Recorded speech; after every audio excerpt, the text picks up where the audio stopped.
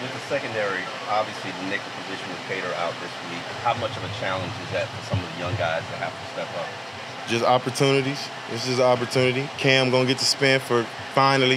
Happy for that. Happy for that moment for him. I can't wait for y'all to see what he about, cause he a baller. I ain't gonna lie to you. He do some special things just like in practice. So that'll be cool. How much of that is just confidence for a young player when they don't play? He good. He good. He got what he need. He good. What's your FSU prediction against Miami? The nose win. I don't know how it's gonna look. I don't care how it's gonna look, but the nose got to get this one. I know it's been a little rough, a little rocky this season. We ain't worried about that though. We worried about tomorrow night, 7 o'clock. You gonna be there? We got to focus on my game. I wish, but I got to focus on my game. But when is going out? You putting this out today? Sure. Hey, my daughters, they got their cheerleading outfits. If I can get them to the game, though, I'm going to be in meetings, but if I can get them to the game so they can get some pictures with the cheerleaders, somebody at FSU hit me up. I ain't want to hit Norvell about this because he got other stuff to focus on, but my daughters, they want to meet the cheerleaders, so I need y'all to, somebody come through for me. I'll get that out. Excitement level for Toos. Yeah. Uno, whatever y'all call him these days, to be back. Uno, excited for sure. He looks great, man. He's locked in, helping get everybody where they need to be.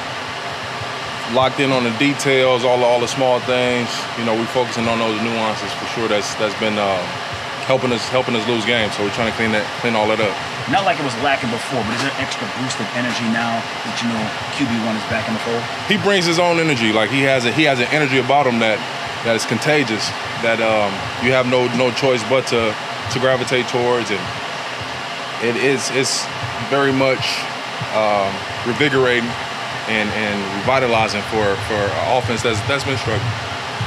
Mike told us the unfortunate news about Zach Sealer today. It's such a game where you can get hurt in so many different ways. How big a risk is it in practice, Terron, to have an eye poked with line play? Yeah, no, it's a surreal thing, man. And incidental for sure. Nobody's trying to go for an eye, but you playing fast and playing low, big guys moving around. It's unfortunate for sure. Zach, one of the best players on the team, one of the best players in the league. So him dealing with that is definitely unfortunate for us. Where are you on this? Is Tua the same? Tyreek said he is. He said not really. Where are you on this? Yeah, no, that's unrealistic for one player to be a savior. You know, you probably in basketball only 5 people on the field, but we got offense, defense, special teams. That's 33 starters. You know what I mean? So he's a huge part of everything that we do. Huge impact, but for him to be the savior, the hero, to try to save everything, it's unrealistic, unfair. We got a lot of work to do. Everybody else, we got to be able to produce and create lanes for the runners. Runners got to go execute. Receivers got to go. Everybody, you know what I mean? So Tua can't throw it to himself, or he can't hand it off to himself. Can't block for himself. Saw you this week working with Chop Robinson after the practice and then in the locker room. How much does that help him in terms of the technique that he's going to face against offensive linemen with your caliber? Yeah, we just talking ball, talking experience, what challenges I see, what he's seeing from O-linemen. It could help a little, could help a lot, maybe not at all, but it don't hurt. It don't hurt at all. So I love Chop. Love everything about him, his approach, his professionalism, his hunger. His production will come for sure. He's a special talent.